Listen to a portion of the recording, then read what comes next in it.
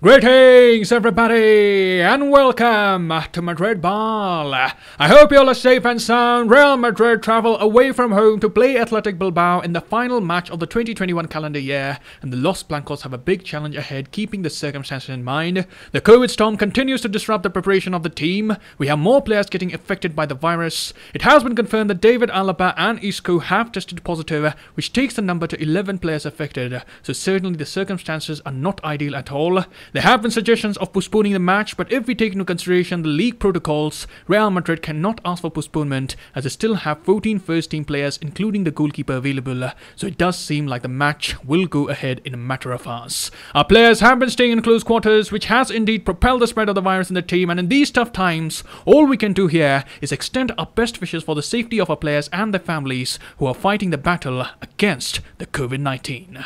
But coming to the main agenda in this video, we would be doing the match preview of Athletic Bilboa versus Real Madrid. We'll go through the words of Carl Ancelotti, and last but not the least, we'll end this video by doing the match predictions. So come on, let's get started.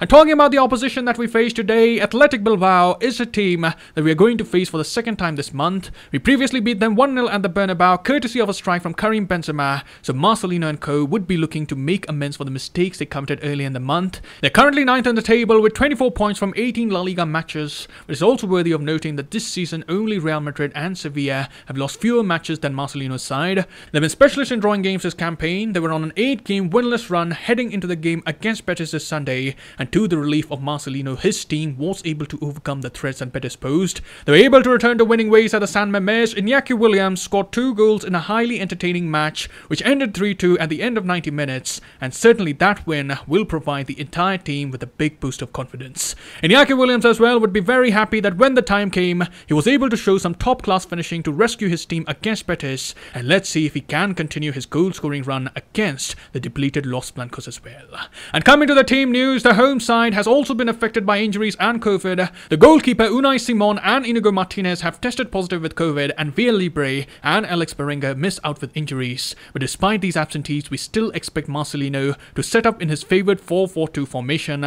Dani Garcia and Vencedor should operate centrally in the midfield. We can expect Ika Muniain and Nico Williams to provide width down the flanks, and up top Athletic should be led by the duo of Raul Garcia and Iñaki Williams. And now if we talk about Real Madrid, this as you see is the squad list for the game. You can see we are very thin in every department. You can also take Arribas out of the equation. He was withdrawn from the squad earlier, and as per the news outlet AS, he has tested positive today. So in the midfield, Real Madrid are literally down to the bare bones. It's not going to be easy without the veterans. Getting a win tonight will require a lot of effort, and let's hope the coach and the team can come out of this moment of adversity with the best result possible. Moving on, let's hear what the coach had to say in the pre-match press conference. He was questioned about Real Madrid's inability to break down a low block and about a style of play, but firstly, while previewing the match, the coach said, "It'll be a very entertaining and tough game at the San Mames, a place where the fans create an atmosphere that I really like. We have some players missing, but it could be a big opportunity to demonstrate the quality of the whole squad. We're going to prepare for the game well and try to get the win like always." Then the coach was asked what plan he had to beat teams like Cadiz, so sit back and play in a much more defensive way. Real Madrid have got good results against teams at the top of the table, but against bottom table sides we have had some issues, and Ancelotti said, "It's about being effective. One of my first coaches said that when you've got the ball you don't concede goals and you've got more chances of winning, but you don't win with possession alone.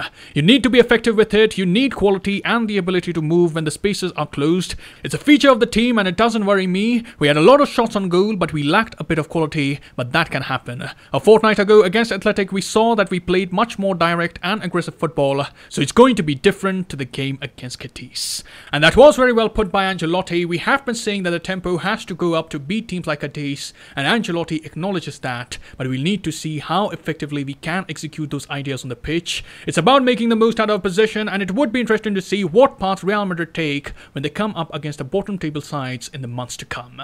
Moving on, Ancelotti was asked how the midfield was going to cope without the likes of Casemiro and Modric, and the coach said, "If we've got Casemiro and Modric out, it's a chance for the players like Camavinga, who haven't played much in recent period. We're considering him for today and for the future like Valverde. It could be a big opportunity for these players. I don't know if I'll change the system because we've had a lot of success with it recently, and I'm not sure about changing it. It's true that we don't have a winger on the right. That would be the only reason to change it, and as we don't have a right winger, it might be better to use a 4 4-4-2, but I'm not sure right now. And lastly, the coach was asked if Eden Hazard would be holding on to his position in the side, and he responded, "I have to assess the player's recovery. Yesterday he was fine. He did a recovery job like any other. Today he is training, and then we will assess him. It's clear that he's not a winger who plays close to the lines like Vinicius can, but he likes the left flank behind the striker. That is an option that we have to assess if he plays, because what I want is for the player to be comfortable in the position he occupies." So those were the thoughts of significance from the pre-match press conference, and let's conclude this video by doing the match predictions. In goal, we'll continue to have Thibaut Courtois. In the centre-back position, we are expecting Nacho Fernandes to fill in for David Alaba in the side. He should be partnering Eder Militao for the game. In the left-back position, we have the safe choice of Ferland Mendy, and on the right, we would be expecting Lucas Vazquez to put up a better performance than what he has done this season. He needs to up his game, and his wing play would be vital as we don't have right wingers available for this match. In the midfield, it's all up to the youngsters now. We have talented players who intend to be the core of the Real Madrid midfield in this decade, so our young blood will be tested when they take on Athletic, and they will need to do their best under the stewardship of Toni Kroos. And finally, in attack, we may see Eden Hazard play behind Vinicius and Karim Benzema, but there's also the possibility of Vinicius playing on the left of the midfield and Hazard and Benzema playing as the two strikers up front. So that, as you see, is my predicted lineup, and as for the scoreline predictions, I predict Real Madrid 2, Athletic Bilbao 1. It's going to be a difficult game playing at the San Mames, but we have been playing well away from home, and I am hoping that the youngsters will come up with the goods and finish off the year on a positive note. And that is all I have here. Do let me know how you're feeling ahead of the game, and what scoreline are you predicting? Right in the comments below.